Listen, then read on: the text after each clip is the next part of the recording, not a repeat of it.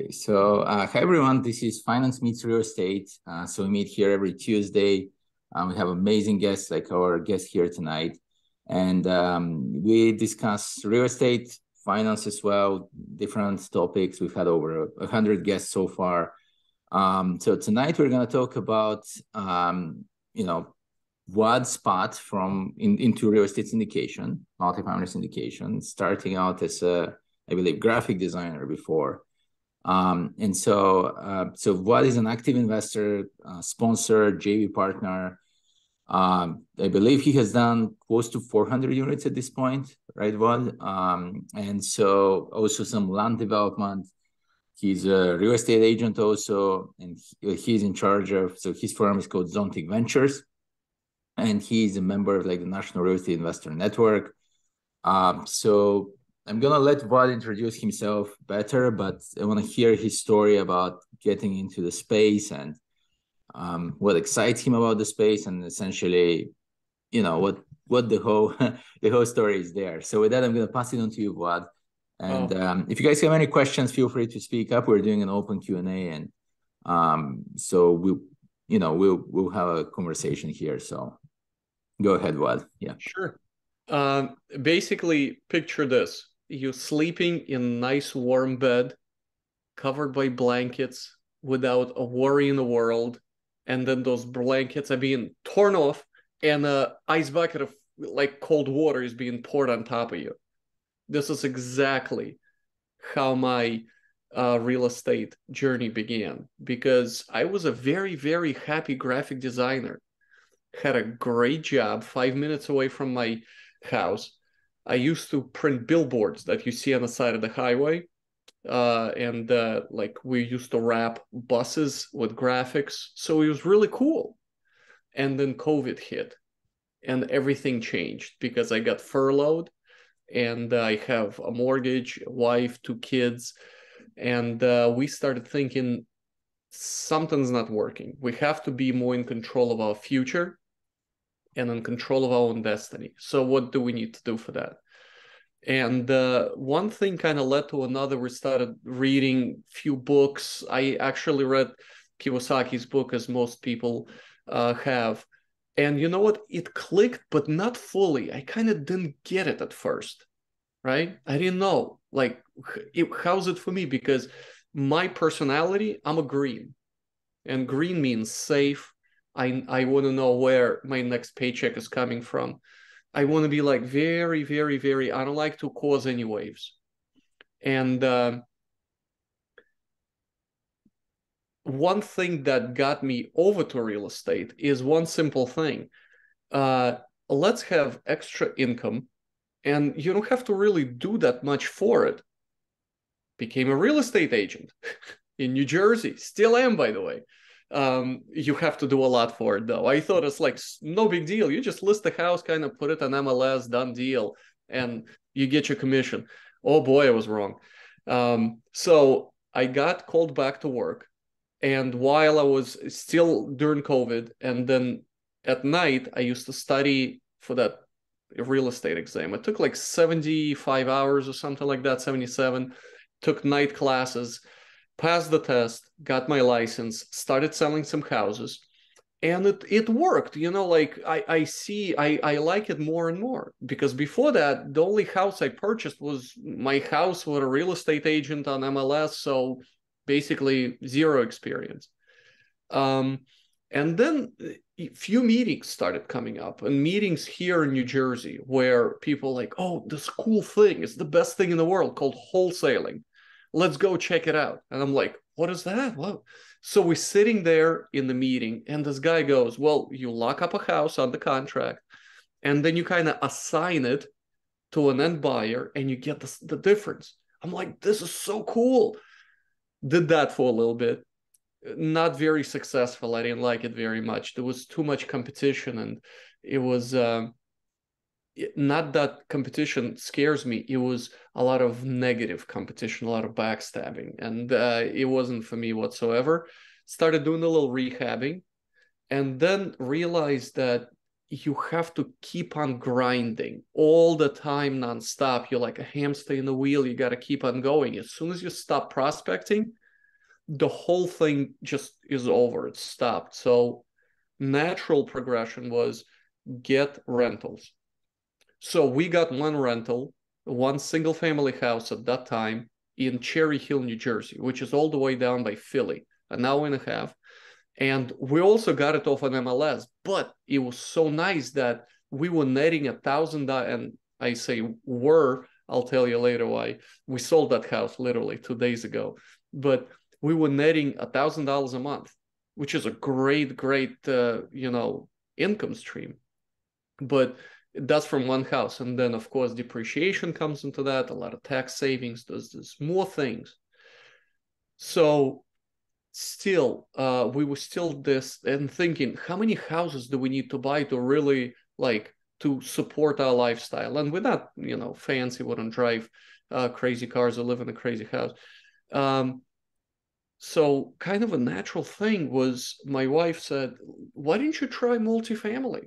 And I'm like, I have no idea what it is. I'm like, what is it like? How can I even do this thing? So we were sitting there watching TV, and then my wife goes, I bought you a ticket to this conference called MFIN. I'm like, where is it? Is it like in Bergen County? Where is it? Is it in New Jersey? She's like, no, it's in Houston. I'm like, please tell me Houston is in New Jersey somewhere. She's like, no, Houston's in Texas. I'm like, what? We going to Texas? And she's like, yeah, we fly into Texas. I'm like, but it's so expensive. Look at this. The ticket's like $150 plus the plane, the hotel, and what am I doing there? Well, listen, this conference changed my life. After I saw nearly 800 people packed into this hall, everybody sharing stories and helping you and answering questions and being so generous with their time, I'm like, this is exactly where I want to be. We come back home. I got fire everywhere. Like, let's go. We need to get a mentor, or we need to get some sort of education. So we started interviewing all the mentors in multifamily space, and we picked Jake and Gino. So after we joined Jake and Gino, that was a year ago. And at that time, I quit my job. I said, hey, listen, I started losing opportunities in real estate and single family space, and also could not keep up the whole education on multifamily side. It was like drinking from a water hose, something like that. It's just too much. And I was missing opportunities. I was not there. So I'm like, all right, I have some stuff coming from real estate. So I'm going to leave my W-2. And I did. And best decision of my life. And concentrating fully on multifamily. And shortly after, I would say 6 to 8 months or so, I got my first deal. It's a JV. It was a JV opportunity in Bradenton. It's right outside of Sarasota. We purchased it's a JV opportunity. So 7 acres of land, but it's only 8 units.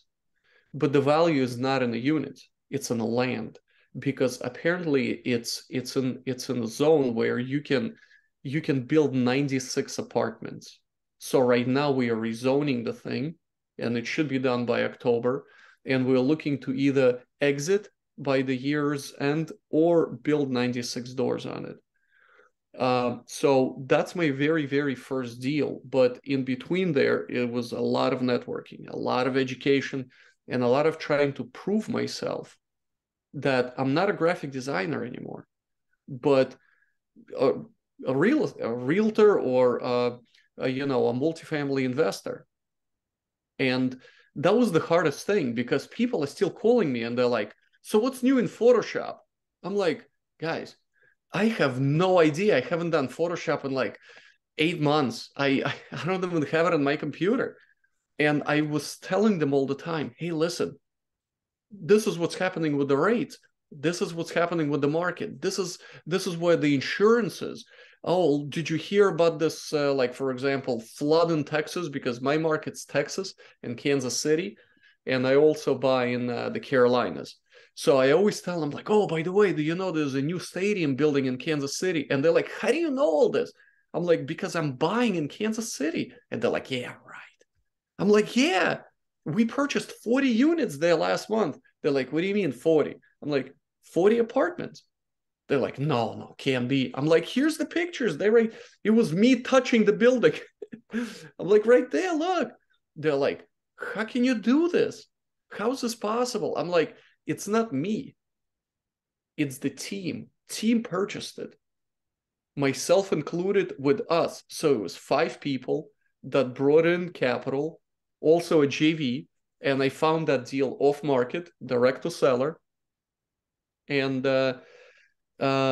got 40 units and closed it on December 2nd. So it's going great over there in Kansas City.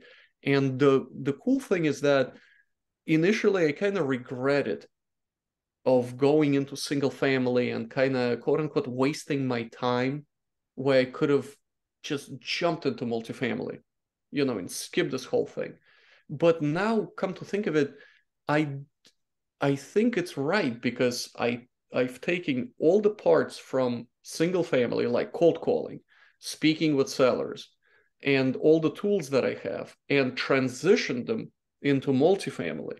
So I'm doing pretty much the same thing, just I would say a little more sophisticated, where you're speaking with sellers, potential sellers who are, I would say, business owners, because it is a business having a multifamily. So business owners, and asking them basically to sell their property to me. And it happened, it worked within the first 8 months. So that was my second deal in Kansas City. It was an awesome deal. I loved it. And then I've connected with some folks in Texas where they asked me to try to raise capital. And I'm like, okay, that sounds interesting. Let's try it. Why not? So there was an opportunity in San Antonio. It's 208 doors. And I'm like, yeah, let's go. How difficult can that be? Right? It's just ask people from, well, it's pretty hard, but come to think of it. But I got really lucky. On the first race, everybody's like, "Oh my God, you're gonna get like 20,000, if not less," and it's 506C, so I could advertise it. So I'm thinking I'm gonna just blow up the Facebook and with this advertising, and people will advertise with me. But people are still going like, "Hey, Vlad, he's the graphic designer guy." So that was the most difficult thing that I had to do, to completely remove myself from my previous employment and move myself into this new chapter in my life. And the way I've done it is educating people on what's happening, and educating people on the possibilities of real estate, especially multifamily. Like even flippers now, they come to me and they're like, "Oh yeah, I can make $50,000 in a flip." I'm like, "Okay, well, how much are you keeping after taxes?" And they're like, "Oh," and they immediately become quiet. And I'm like, "Listen, you can take some of that money, invest in real estate or in multifamily. You hold it, or you can invest as a passive investor and get the bonus depreciation, all the tax savings. Keep on flipping, but every once in a while, buy something else, invest into multifamily, even as a passive investor."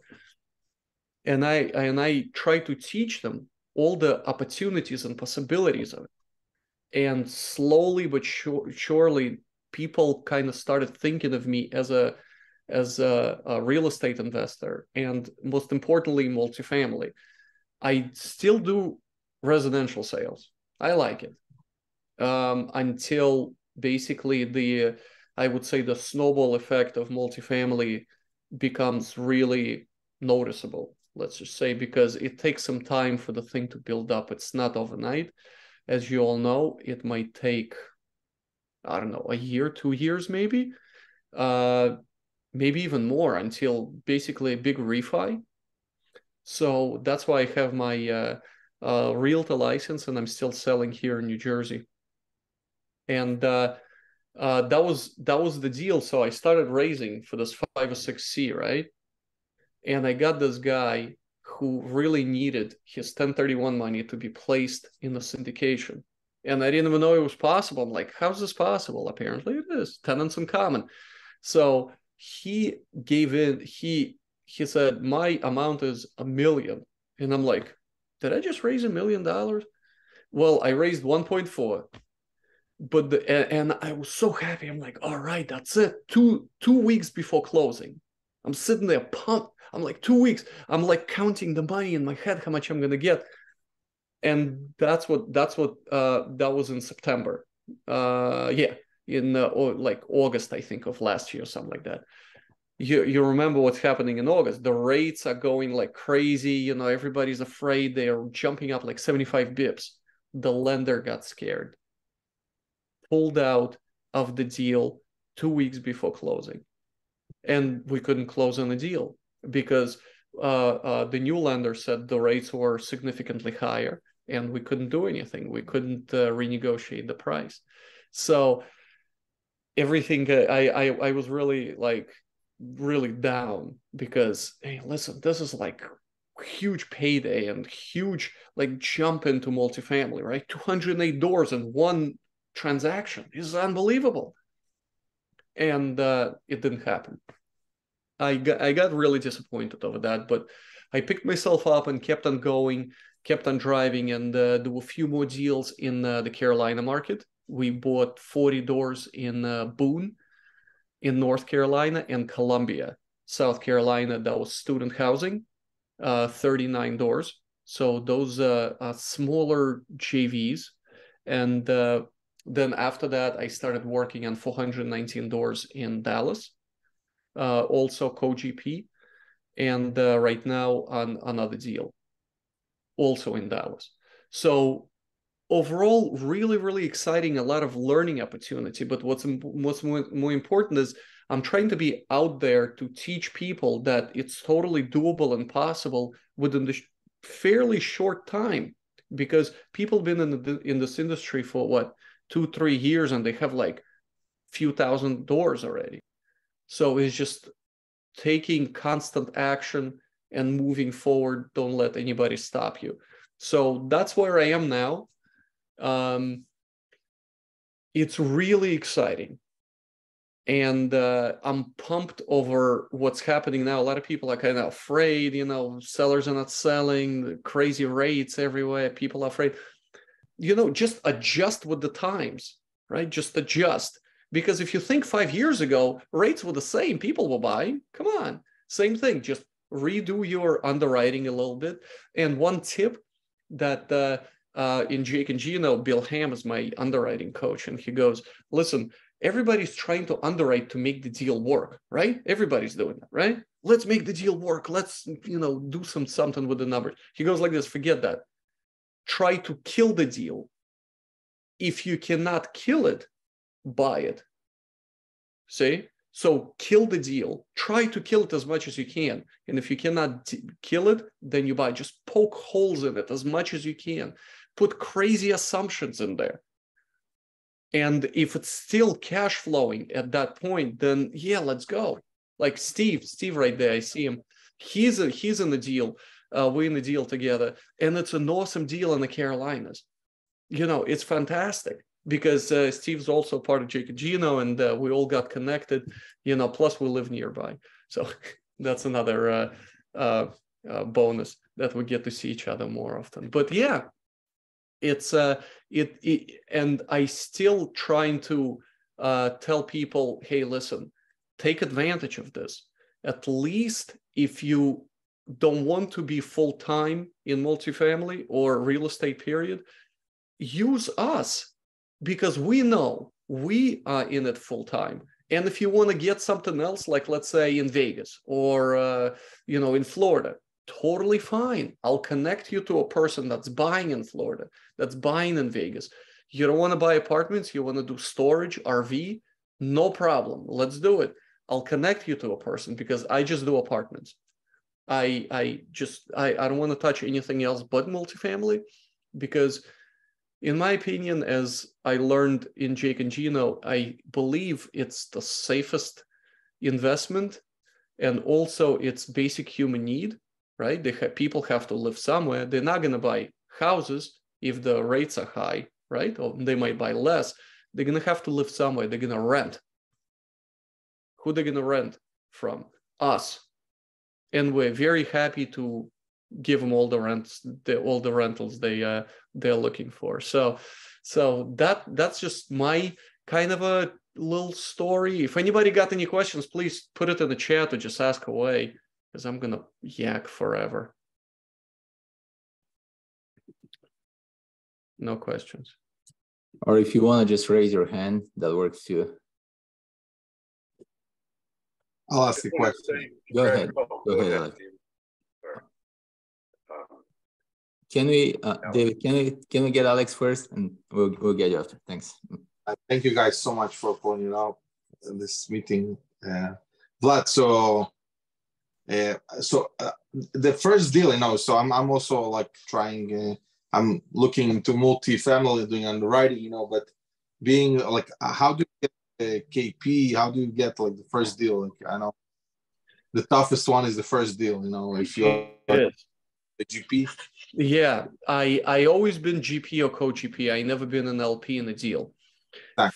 First deal is the most difficult. It might take people a year and a half to get their first deal. You have to underwrite a lot to get the first deal. I think connecting with somebody and providing some sort of a value or something, it's one of the biggest things you can do. Like, for example, if you find the deal, you're in the deal because you're calling all the shots, right? But another way you can help is, let's say, if you can raise capital, if you can be a capital raiser. That's one of the big things that you can do to enter the space, because all the operators are looking for what? They're looking for equity, especially now because LTV is very low. We're looking at what, 60%, let's say, so we have to raise 40 plus capex.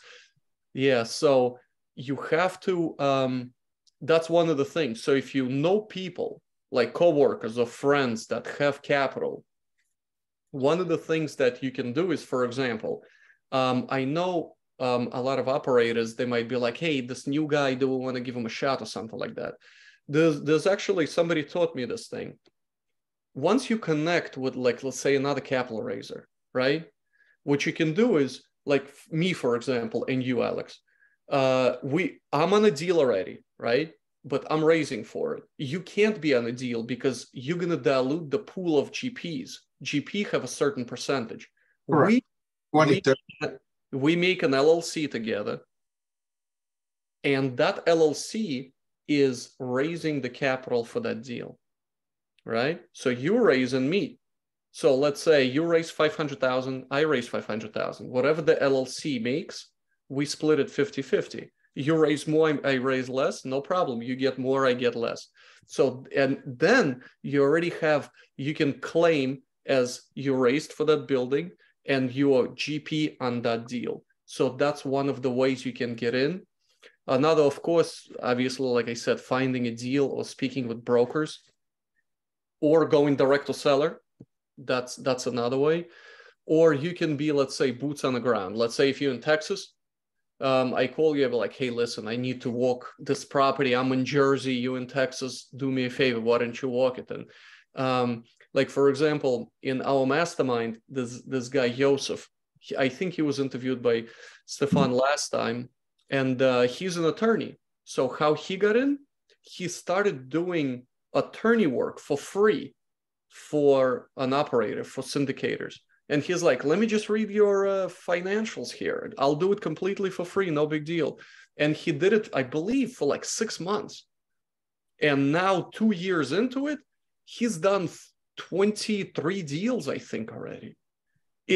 I'm blown away. He's literally in the core of, that MIH, and he's doing crazy deals. So he's a really, really good guy. And I'm going to deal with him as well in Kansas City. So that's one of our markets. So that's why you get in. But be patient, education, and just keep going. Don't stop. Keep going. Because as soon as you stop, your momentum kind of stops. So just keep rolling, So try that. Awesome. Thank you so much, Vlad. One more question. So most of the deals that you got, they're from brokers or direct to seller? One deal I got direct to seller. That's the 40 units in Kansas City. All the other deals I got by creating a relationship with somebody. That's why I'm going to, for example, why is this meeting was moved? Because I'm going to Best Ever Conference in Salt Lake City.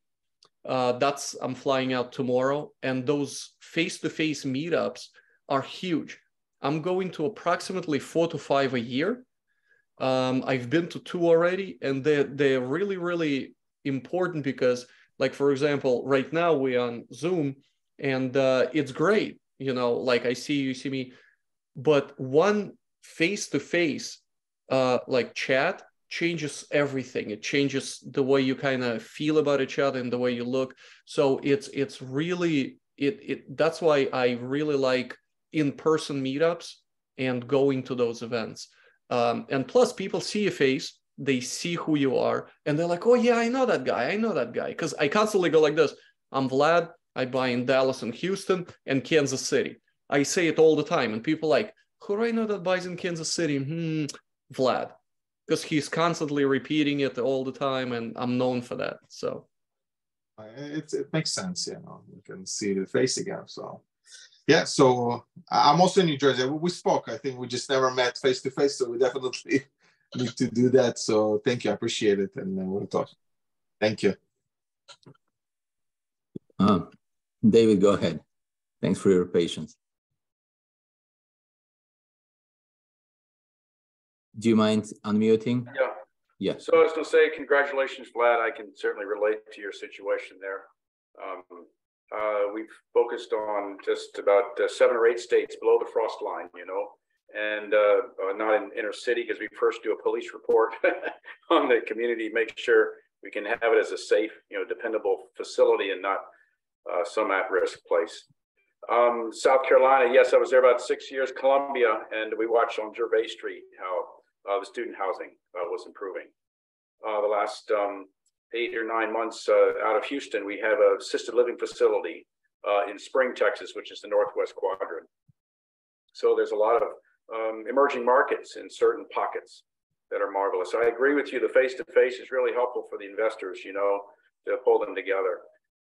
2 groups we've used is RE Mentor out of Boston. They, for the last 20 years, Dave Lindahl, but most of all the mentoring, which is essential for the sponsors, you know, those that have 7,500 doors or so that can sign for it with the equity and liquidity and then, you know, generate co-GPs.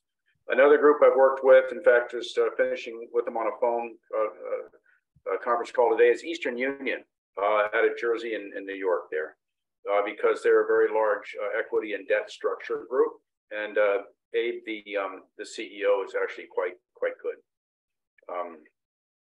So I admire your step-by-step progress. That's great, especially when you have a wife that encourages you. You know, that's brilliant. You're really blessed with that. That's fantastic. Actually, yeah, she's actually the driving force behind this. She encourages me to move forward as much as possible, and helps me as much as she can. But you know, it's really good to have somebody that's, you know, encouraging, and she's very, you know, she's like, let's try this, let's try that, what is going to work, you know, don't get burnt out, just do what's most important. And what I found out is that reading books and like limiting what you do, you don't have to do everything, just do one thing, but be awesome at it. Like if you're great at negotiation, just do negotiation. Don't, like there was a person at a previous event, and he goes like this: I'm great at creative financing. I've done like over 100 creative financing deals. And then he goes, I need to raise capital. What do I need to do for that? And I'm like, listen, if you're awesome at creative financing, don't raise capital. Buy creative financing. If you want to raise capital, ask capital raisers. Right. You know, find them, get them to raise capital, because that's what they're good at, right? Get great at one thing. I'm like, concentrate on, I go to like this. I tell them, let's say you're going to raise capital, which is a full-time job. It's not that easy, nurturing and then the constant communication, stuff like that. And I'm like, what if there's a creative deal coming up and you're going to miss it because you were too busy raising capital? You're going to lose on this opportunity. So get good at one thing or maybe two things, but I say one, and be like awesome at it. Be known for that. And pull a team together that has the skill set, the talent, their mindset, and they can cooperate. Yeah. Yes, I agree. And then finding people that can work together. On some of these deals, I've had to dismiss people. Either they were too greedy, they weren't transparent, just they didn't know how to coordinate with people. I agree with your first words. I wrote them down: safe and green. I can identify with that approach to life. Yeah. Just being able to put teams together. Yeah. That's one of the big things that I've learned from few people that I work with. That, for example, when people go like this: oh, we're going to find the deal and then the money will come and then I get the team. No. It should be a different approach. Get the team first and then look for deals. Because let's just hypothetically say tomorrow you're all by yourself and you find the deal. What are you going to do? Who are you going to go to? If you're not going to take action and move on this deal, it's going to be gone because somebody else will swoop in. Get the team together first and know them well. Like, for example, I was speaking with somebody who I'm working with now, Shariah. He's also part of Massive Capital, and he's part of Jake and Gino. And he goes, I know my partners very well, just as maybe even better than their wives do. So you have to know how liquid they are. What are they spending their money and time on? Like, for example, I'll just give you an example. I know it may be a difficult example, but let's just hypothetically say you work for 12 hours and somebody else works for 2 hours. Do you want that person as a partner? He might be a great person, but do you really want him as a partner? Let's just say you're going to say yes. Does he deserve more money than you do? And he works, 10 times less than you do. Those are the difficult questions you should be asking before you get the deal. Because after you get the deal and you're going to try to split the money or split responsibilities, you'll be like, nah, I don't want to do that. What do you mean you don't want to? We're in a deal. That's it. We married pretty much for 5 years at least. Unless stuff is going to, and if you think about it, you might lose your own money if the deal goes, sour. You know what's worse? Losing investors' money. Yes. Because if you lose investors' money, you lose reputation. Reputation, everything goes down the toilet. Yes. So it's very, very important to create structure first. Who's responsible for what? And just keep rolling. You don't want to bottleneck stuff. If you're not an underwriter, I can underwrite, but it takes me like 5 hours and I'll make mistakes. Probably. That's what my wife said anyway. But for good underwriting, it can take maybe an hour, maybe 2 to do good underwriting, right? Like error-free. Yes. So, can I read the model? Yes. Yeah, I know my numbers. I can read the model, but my underwriting is not my thing. I tend to not do it because I just, cold calling. Yeah. Direct to seller. Sure. I'll speak with brokers. Absolutely. Going after investors, I will. Sure. Being out here doing events like this, possibly. I guess I'm doing them, right? So you just got to pick what you are really good at. So have you started speaking at the conferences yet? I had to speak at Dallas 2 years ago and in Phoenix. We only had about 600 or 700 for RE Mentor. But it's neat when they come up afterwards and you want to encourage them, They bring their families up, in the different parts of the country.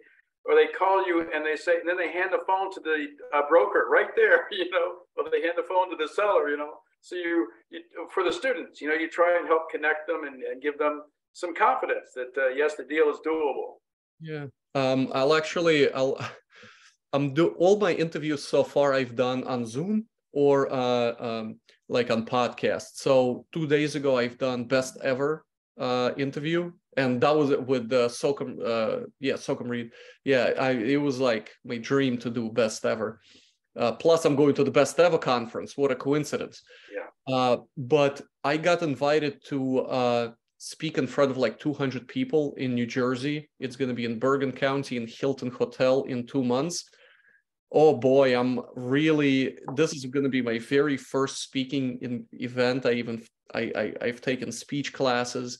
Good. And it's really difficult, and it's really what about a PowerPoint? You're going to put together a PowerPoint? You know what? I was thinking about that. I have to speak with Nick. He's the organizer, Nick Tang, and if he's going to do that. But he said it's going to be a lot of Q&A, especially because people don't know multifamily, and for them, when they think, oh my God, I'm doing a flip and it's $200,000, and here we are buying an apartment complex, 51 million. How is this possible? Like, look at these numbers. It's impossible. And I'm like, hey, listen, everything is possible. You just got to put the right team together. Like, I'll give you an example. At the previous conference, I was speaking with John Montero. He is this huge operator. And when he was by himself, I think he had like 5,000, don't quote me on this. He had like, I think like 2,000 apartments or something like that. And then his current partner, who wasn't at the time Merrill, also, he is an SEC attorney, very successful, also had some apartments, but now they merged, right? So I think the company is called Revision Masters. Now they have nearly 20,000 apartments and billion of assets, worth of assets. So you see the teamwork, you're successful here and here, but if you put them together, you just explode. So it's really important to put the team together. I'm huge proponent of teams. Even like I was doing a short sale here in New Jersey. It's a tiny little cabin in the woods, but it's a short sale. As you know, with short sales, what you have to do, talk to banks nonstop and negotiate and send in paperwork. It's just a total pain. I connected with a professional who knows how to do short sale. I don't mind giving him a cut of my profits. I don't care. Right. Because he did most of the work. I got some, he got most. Yeah. But the ultimate goal is the lady who was selling it, she doesn't have a foreclosure on her record anymore. Right. We sold the house. It took 8 months. And picture me doing short sale for 8 months and speaking on I'm in multifamily. Yeah. That's what I do. It's like auctions. Auctions are really popular right now because of the foreclosure rate, with the banks after the pandemic. Yeah. So the benefit you'll have if you just consider doing the PowerPoint is you will help lead the sequence of thought processes in which you answer their questions before they vocalize. One of the most difficult parts is for them to have a blank screen, right? So when you add actually a step-by-step, it gives them confidence because you're actually helping, it's cognitive mediation. When we were teaching school, you're able to help move them through, and then you can drill down to why is a team essential. Yeah, it's. I think it's important for that as well, and I have to prepare something so it'll be easier. I just have to find out if it's going to be doable. But yeah, with your graphics background, you'll like it. You'll enjoy it. Yeah, gee, I'm trying to get away. I'm going to hire somebody to do it. Actually, PowerPoint is not that difficult, but that's what I have learned so far when it comes to team building and going forward. And most importantly, education. I think education is huge. A lot of people of course, you can do it yourself. Absolutely, no question about it. Connect with a good operator, but it's the same as skiing, right? That's what I always tell people. You can learn how to ski by yourself. You can go up the mountain 20 times. You can fall down 20 times. It'll take you, 10 days to learn how to ski. Or you can take a lesson, pay $200. They're going to teach you how to stand, how to fall, how to ski down the slope. In 2 hours, you'll be skiing, no problem. Same thing here. Pay for education. They're like, oh my God, all these mentors like Cleve and Samrak, Jake and Gino, and a few others, they charge a lot of money. Yeah, but look what you're getting out of them. Like, I would have never met Steve, for example, if I wasn't in Jake and Gino. And we wouldn't be partners. Same with Yosef and same with few others. So it's really, really important. That's what the relationships, basically you're paying for a relationship. And if you think about it, you do one deal. That's it. It's all paid for. It's all done. And everything is just a plus. Everything, because people know you, because you're like, oh, you're part of this? Oh yeah, I'm part of Jake and Gino. They're like, oh yeah, I know that group. Yeah, it's a sound group, awesome group. Yeah, I know them. So you already have like a different, people think about you differently when you kind of be presented that way. So excellent, thank you. So Vlad, I know you mentioned you're working on 2 deals in Dallas, sounds like, right? So what are next steps for you now from here? Yeah, good question. Actually don't know. I was thinking of there's 2 more deals that are happening in Houston. There's one in Houston and one in San Antonio. We are very, very picky when it comes to deals. And by we, I mean me and my wife also, because I mean, we're partners, but you know, we have not only we don't work with every operator, like we don't raise capital for other operators. We, in all our, you know, career, we worked with 2, and we know them for a long time. Like Shariah, we worked with him, and we know them for over a year. So from Jake and Gino, and I know them as a business person, and I met them a bunch of times. So I think that, you know, it's okay to do deals with them, right? So we look at deals with specific operators. So I could approach him and say, hey, listen, what are you working on? How can I help you? And in many cases, he might say, hey, listen, we're working on a deal, let's say in Houston or San Antonio. So we are finishing we finished the current raise already. We purchasing a new property in 14 days. And then after that, it will be something else. Most likely it'll be another syndication. And I think it's going to be in Houston. I already have my eye on it. I like the Houston market very much, especially it has a lot of growth. It's very saturated, yeah, but the deals are there, and a lot of them are falling out of contract. So there's a lot of desperate people that are looking to refi because their, you know, rates are floating now. And look what they have to refi into, right? 7%, and they didn't expect that. With what, 2-3 more hikes coming up, I think we're going to see even more desperate people in the space. And I think this is the best time to buy, because a lot of people are afraid. But if the deal works, it works, right? If the numbers work, they work. What are we looking at? Let's say insurance rates in Houston, 1,100 per door. Yeah, it's a lot. But as Shariah said, he said it, that's a seller's problem. It's not my problem. I can buy it, but it's a seller's problem. He has to give me a discount so I can buy it, right? Or find me another insurance person that, you know, so I can.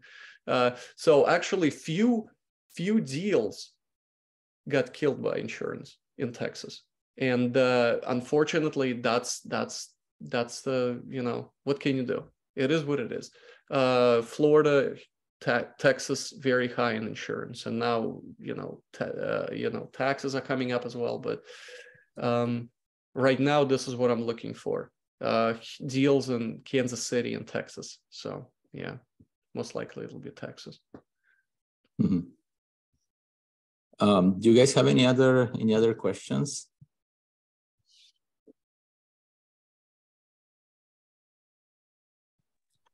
I have a question, Vlad. So maybe you can talk about like how do you choose partners? You know, how do you choose people to work with? You know, because again, face is face. You know, and dating it's dating, and marriage it's a marriage. You know, so like how do you like? Well, what's your process of thinking? You know, before you actually start working on someone? Yeah, I want to know if they're focused.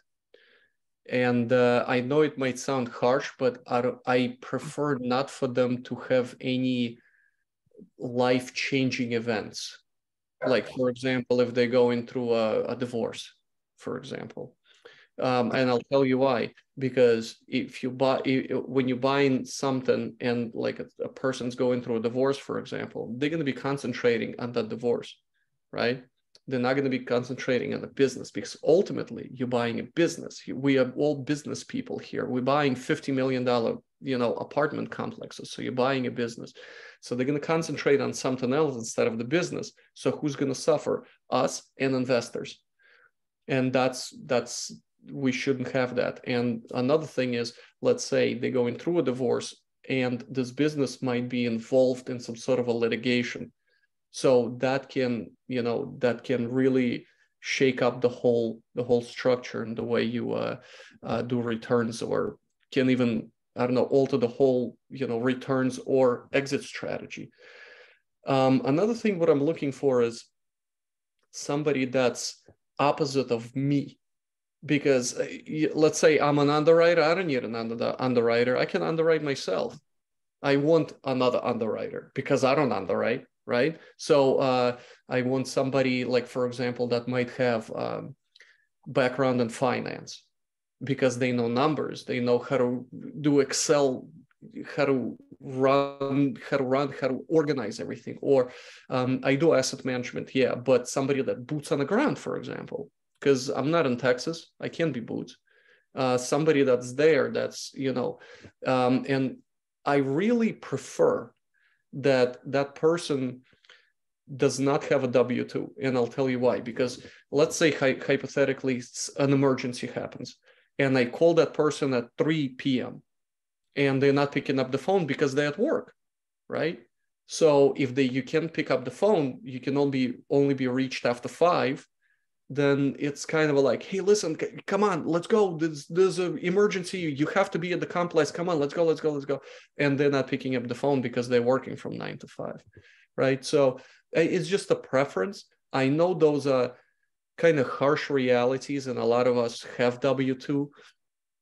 Well, a lot of investors have a W-2, which is totally okay. But ultimately, before getting into a deal, you have to be like, hey, listen, I got a W-2.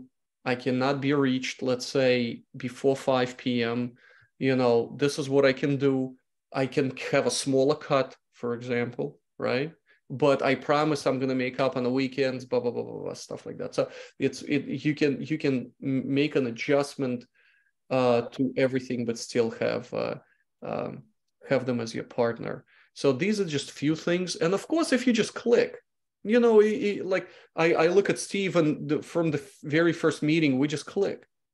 We like each other. We have fun. We saw each other, I don't know, 15 times, I think, over the past year and a half at various meetings here in New Jersey, New York area. And we just click. I just like him as a person. So I know I trust him. I can call him. He's a solid operator. Same as Joseph, for example, or Hendra, or Joe Sullivan, Marco. Great, solid guys, dependable, great operators. So you just kind of vet them. You work with them as just talk to them as friends, and then eventually get into a deal together. And of course, you hope that everything's going to be okay, but I think a year's worth of getting to know them, I think it's okay to be in a deal together. But time will tell. I don't know. Ask me in a year. Maybe I'll change my mind. Changing, nothing will be stagnant. Well, you might things are changing for each person. So, and what size of team would you recommend? Usually a good size of, because I'm 2, 3, I'm now in some group with 5, 6 people, and actually one is getting divorced. So that's a very good point. It's good that I asked. So I just again, they're all kind of newbies. I'm part of a sub 2 with Pace Morby. Pace Morby, yeah, great guys. Morby and Fortune Builders. So I'm part of 2 other groups. So yeah. So one is getting divorced. So we are we're 6 people. I think it's a big. It's 2 of a big GP group, and what do you think would be an optimal size? Yeah, good question. So it's like this. When I first got into Texas market, I connected with few people in Jake and Gino that were buying stuff in Texas. There was 12 people there totally. And I learned a lot, and everybody was underwriting, but not everybody had the same buy criteria. So me, Jen, and Jeff, we kind of clicked, and we, just three of us, we started working closer together and underwriting deals, working on deals, because we had the same buy box. We were looking for the same thing. But then ultimately we thought, what the size of deals can you buy, right? Let's say we all can raise $1 million, right? So that's our limit. We can't raise anymore. So why would you look at deals that are like $200, for example, forget about the price, that you cannot buy because you cannot raise more money because you have to raise a lot now. Then we started speaking with other operators, like, for example, like I mentioned, Schreier from Massive Capital, and he goes like this, but if you're looking at bigger deals, bring us in, expand your team, right? So have a core team that underwrites, that looking at deals. Let's say you can take down up to $100. Great, work with your team, do your thing. You can manage it successfully. You can run the place. You don't need a larger team. But let's say you lock up a deal at $300. What do? You start like panicking. But no, you just bring in another team. Let's say Massive can back us up on debt or asset management, just hypothetically. So now a team expands from 3 people that are core people into 12 people. Because it's a larger deal, yeah, there's more GPs, but since the deal is larger, you're still kind of getting the same amount, I should say, or same responsibility. Or you can say, hey, listen, I'm going to do most of it, and you just back me up on equity. Just raise capital for me. And that's exactly what happened on McCallum Communities. I was on a team to buy 419 doors in Dallas, right? So what happened was Hampshire Capital got a loan assumption of 2.9%, and now asset managing 419 doors in Dallas. But they asked Massive Capital, us, and I work with Massive in this particular case, to raise the equity, right? So we were raising $9 million for that deal. So what happened is Hampshire is running day to day, and we're just coming in with equity. So you can bring teams together to take down larger deals.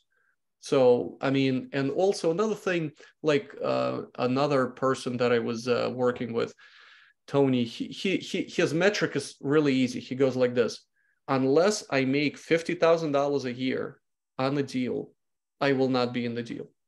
So you can think of it that way. So basically take the number of GPs, divide by the GP share, and times 12.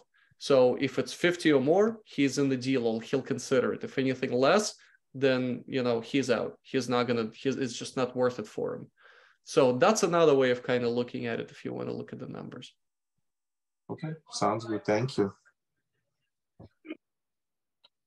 So in terms of like deal finding, Vlad, I know you mentioned like some direct to owner that you've done before and actually acquired one deal that way.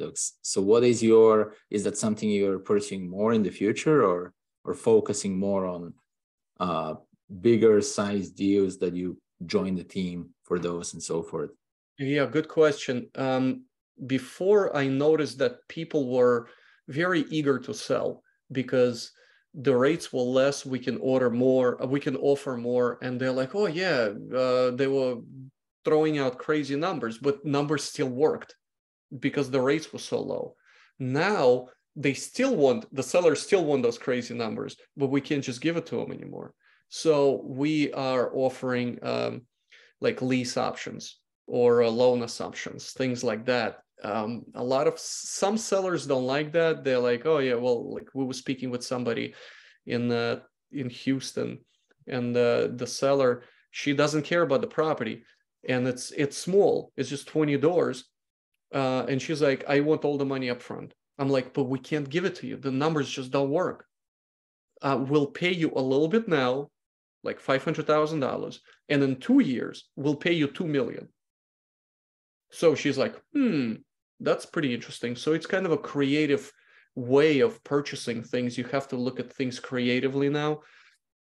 So to answer your question, I still go after direct to seller leads. I don't find them as eager to sell. I think you have to kind of work them more, work them longer. On average, it might take 2 months. I know some people taken 8 months, a year to kind of get a relationship with the seller, and they would trust you and they would sell, unless they're really, really desperate. So I do a combination of both. So I have my calendar blocked off, very important to block off your calendar, do direct to seller, do your calling, do your texting, whatever, outbound messages, whatever you do. And then also, of course, look at larger deals, speak with brokers. You can do that. Or you can have somebody else, your team member, speak with brokers and do capital raising or work on larger deals. So I'm doing both. So Yeah. what? So just a quick question. So let's say for cold calling in multifamily, do you use CoStar and kind of phone numbers from that? That's your data source? Yeah. So we pull CoStar lists, and CoStar provides phone numbers of property managers, brokers, and sellers. You can additionally skip trace them and be more dialed in, because most of them are LLCs and corps and trusts. So it's a mess. It's not like, just an individual person. It's a LLC, and those are difficult to get. But CoStar has it. It's pretty accurate at, I would say, mostly. And it's not a lot of them. So you can do it yourself. So I use CoStar lists. I technically pull, let's say, a list of properties from 1970s and up in different class, depending on which size. But also don't forget, mom and pops, they have properties that are no more than 100 doors. So you can find 100, maybe they have a little more, but anything above 100, you're already speaking with a broker. Brokers involved in many cases. Anything below 100, you might be able to get direct to seller. CoStar, I heard Reotomy is also pretty good. Mm-hmm. And I know there's a lot of people that are selling those lists. I don't know how good they are, though. I don't know how accurate they are. But if you think about it, just in the whole Houston market, there were 2,000 properties or transactions that happened. So it's not a huge list. It's not really huge, because it pulls like buyers and sellers. I'm not really sure the way it pulls, the way it works. But my whole list is like 2,000 people, 2,000 records. That's all it is. Yeah, I mean, that makes sense. Yeah. And so are you concerned about like the market being overheated, or like some of the price declines in Western market so far? I don't think I'm not really concerned. No. Mm-hmm. I think that the market the rates went up really, really, increased significantly, very quickly, way too quickly. Typically, they go very little, like 25 bips, no more. This is we had 3 jumps, 75 or more. It's a big, big jump. So I think people are just kind of got scared because of such significant increase. I think it just adjust. You have to adjust quickly and just make a quick adjustment. But people are still buying. You see deal flow everywhere. You see deals are going on all the time. People are selling. You just have to basically tell people, hey, like this, I can buy it, but you have to buy it with these numbers, because of this rate and this insurance. Everything has increased. Look what's happening here. In some cases, I call like this, like a seller goes to me, no, I want $5 million more. And I go to them, would you buy it at $5 million more? And they're like, whatever, it's not about me. I'm like, exactly, you wouldn't buy it. So why are you offering it to me? It's not going to cash flow for me. So I'm not really concerned. I think everybody will adjust. The sellers will come down from, the moon with their prices. And what can we do? It is what it is. We just, in my opinion, there will be a lot of deals coming up, a lot, because a lot of those loans are coming due on a refi, on a sale, and they won't be able to refi.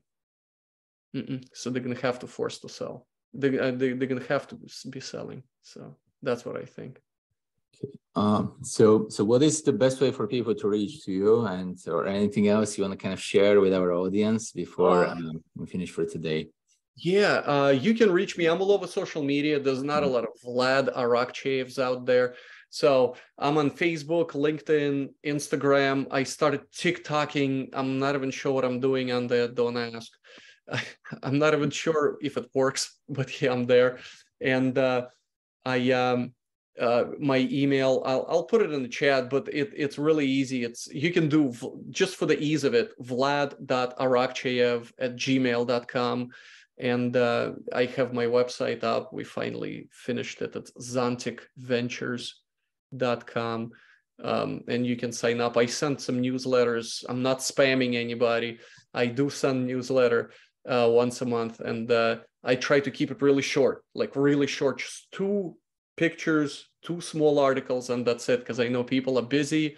They're probably looking on a cell phone. I don't want them to scroll a lot. So just few things, market updates, and if I see something's like really cool, because I tend not to give a lot of information that's unnecessary. Just like really cool, like for example, Tesla is building a battery factory in Austin. I think that's pretty cool, so I put that on there. That's going to be coming up in next month. I think I saw that one actually. Oh. But, yeah. Okay, scratch that. I'm not putting there. Yeah. Okay. Well, that's great. So that was awesome. Thanks for having me here today. It was a pleasure. We had some great questions as well. So it was nice. Thanks, guys. Have a good night. Of course. Thank you. Thank you.